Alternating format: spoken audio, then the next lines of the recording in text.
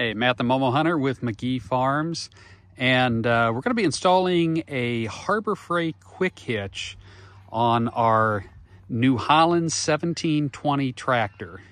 Now, I've already done it on the LS tractor that we've got, and that's what we're looking at right now. These Harbor Freight ones, if you've looked around, some of them are a little pricey, some of them aren't too bad. The Harbor Freight one, if you catch a sale, you can get them for about $100, and they work really nice. I put one on this when I first got it, and it's been great, but you can't use them right out of the box. There's some modifications you've got to do to them, and so we're going to go step by step as I put it on the New Holland, but we're just going to kind of show you first how this is set up. You get your basic quick hitch. You're going to see me pull it out of the box, and it's got a little hook right here. Now, the first thing we're going to do is we're going to take the hook off. You can pick these up on Amazon.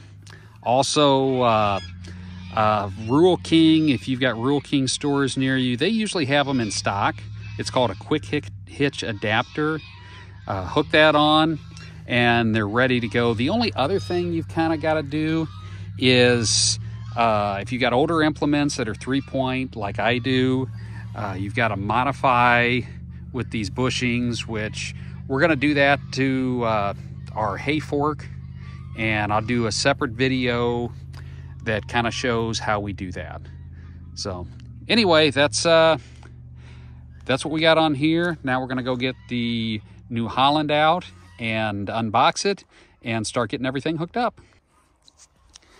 So this is what they're going to look like when you pull them out of the box. You open up the box and there's way too much packing material in there. But this is what you're going to get. First thing that you're going to do is this hook right here is useless. You're going to take it off because that's where we've got a little modification where we've got this. Like I said, these are cheap. Harbor Freight, I think they're like $19 or something like that. They're not expensive.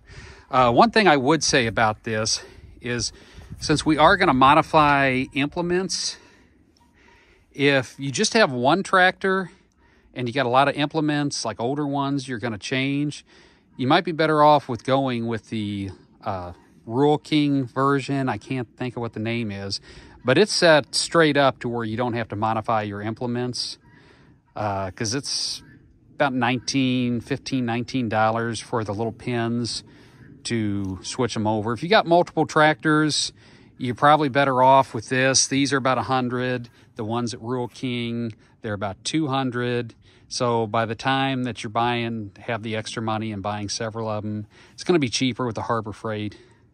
Plus, I love Harbor Freight anyway. I'm kind of a Harbor Freight junkie. One thing I would say, if anyone from Harbor Freight happens to ever watch this video, is why not just leave this off or make it to where it's like an option, because 90% of the people that are buying these take this off anyway. You know, I'd rather pay $10 less for this and not have this, or make it an option where you can get the adapter. Just a thought. So what we're going to do, we're going to grab a wrench, and we're going to take these two bolts and take this hook off. Okay, we got our bolts off. So the next step is there's little pins down here. We're going to pull these out. That's where your 3-point is going to hook into. So we're going to pull these out on both sides, and then this just hooks right into the lower arms of your 3-point. So we got these lower pins in. The next step is going to be hooking this in, and you're basically, the pin that comes with this, that pin, you're going to go through here, and that's also where your top arm is going to hook in. So you got all of them hooking up together.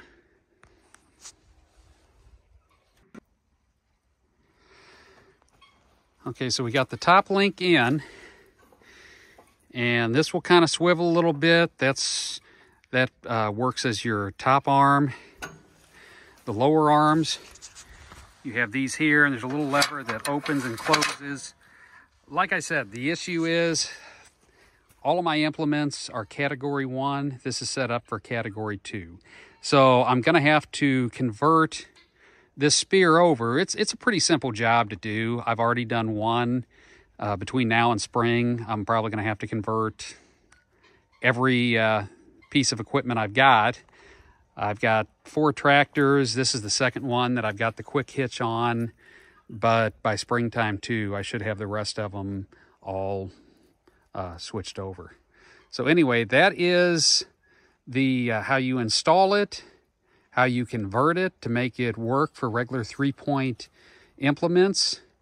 I'm going to do another video, probably just, maybe a day after this one is posted. That'll be right behind it, that shows how to convert your implements up, and also how to hook them up. It's really simple. These work really great.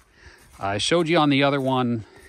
You know, I got the blade on it right now on the one that we already did. But yeah, it's basically, you just back up and lift it, and then you come out and hook this up.